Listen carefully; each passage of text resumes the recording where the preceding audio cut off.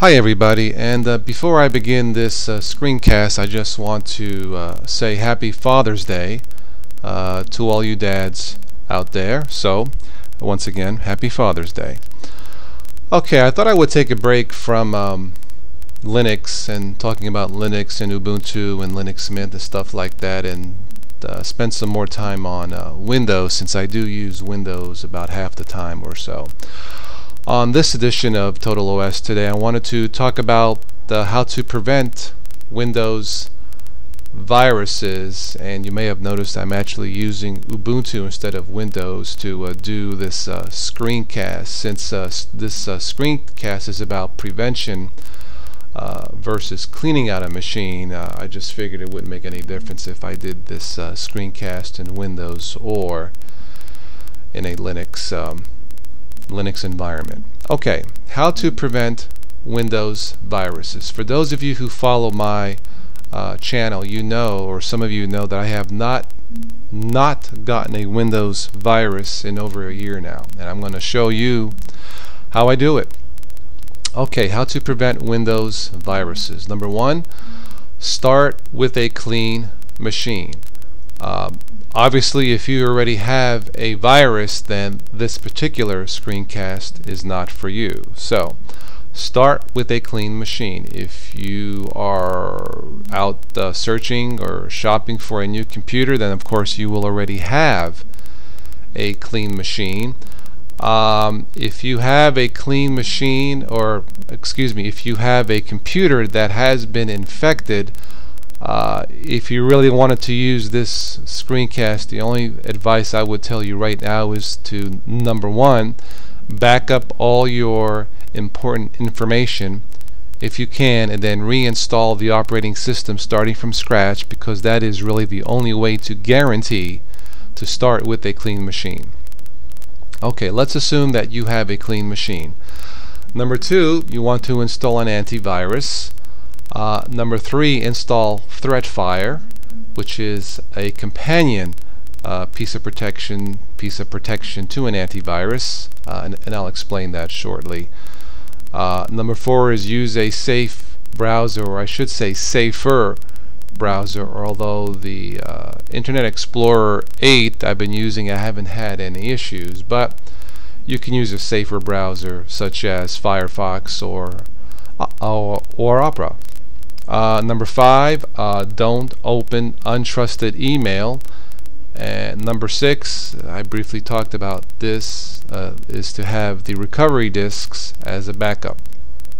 Okay, number one, obviously if you're going to prevent Windows viruses, again, you want to start with a clean machine. It just makes sense, and the only way to really be sure is to have the Windows XP, Vista, or Windows 7 disk ready to go, and reformat the hard drive after you have backed up all your important information. If you do not have the disks, you can usually get them from the vendor, such as HP, Compaq, or whatever type of computer you have. But keep in mind that I've noticed a lot of computers today will allow you to create your own installation disks, and I believe sometimes, or many times, a window or a warning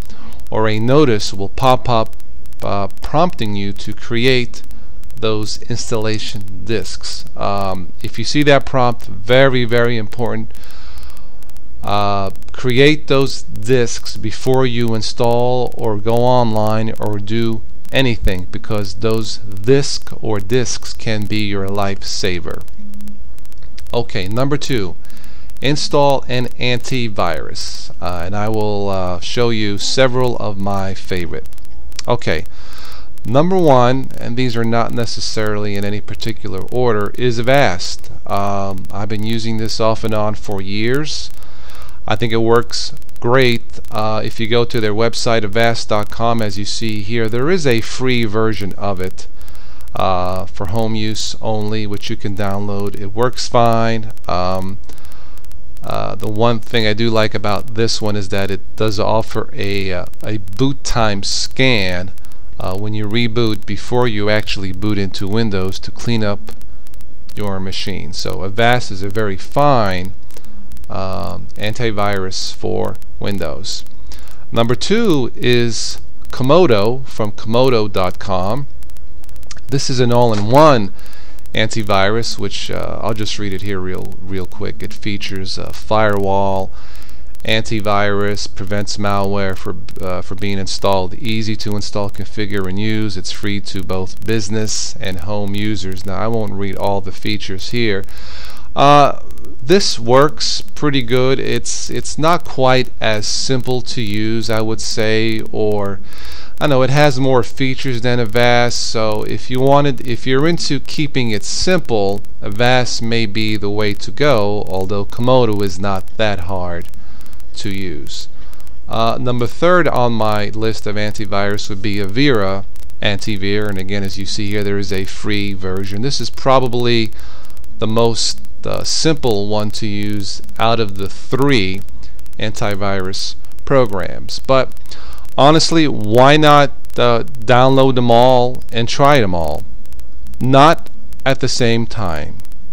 Meaning, do not install these at the same time, because that will trash your system. So if you want to, and this is what I did, I just downloaded all of them, installed one at a time, and you know, like that saying goes, your mileage may vary, your performance may vary with these type of free programs. So once again, feel free to download them all and try them all. Just do not, I repeat, do not install them all at the same time, and it will not work.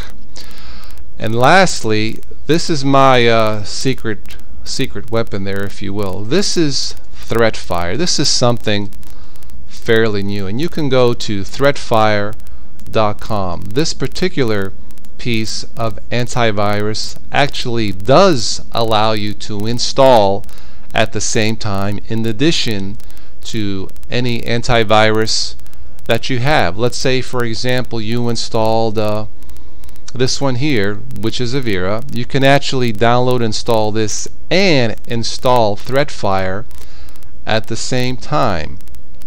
I'm not sure of all on how the specifics work, but basically, just to keep it short, these other antiviruses work on signature-based scanning versus ThreatFire, which works on behavior-based software.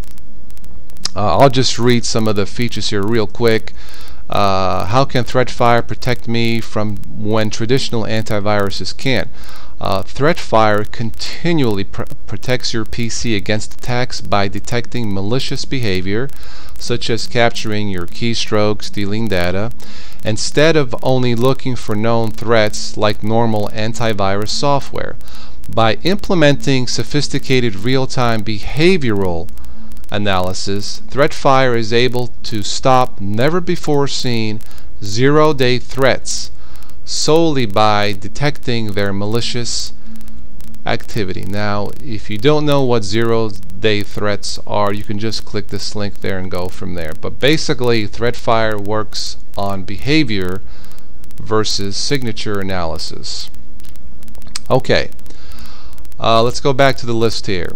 Number 4 is use a safe browser. My favorite browser right now is what I'm using here, and it's Firefox, although this isn't the only safer browser than Internet Explorer.